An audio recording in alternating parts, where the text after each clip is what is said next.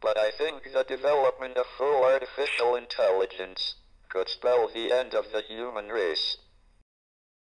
Now, when you watch software engineers and machine learning experts at work, as they have been on this project, how far along the path to artificial intelligence do you think we are? The primitive forms of artificial intelligence we already have proved very useful.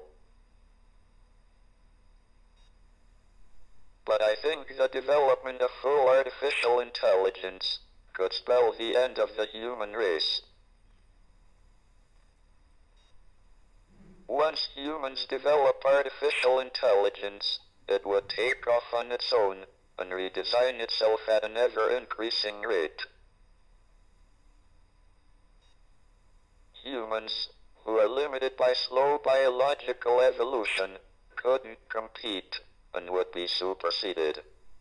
Thank you for those fascinating insights. Thank you very much, Professor Hawking.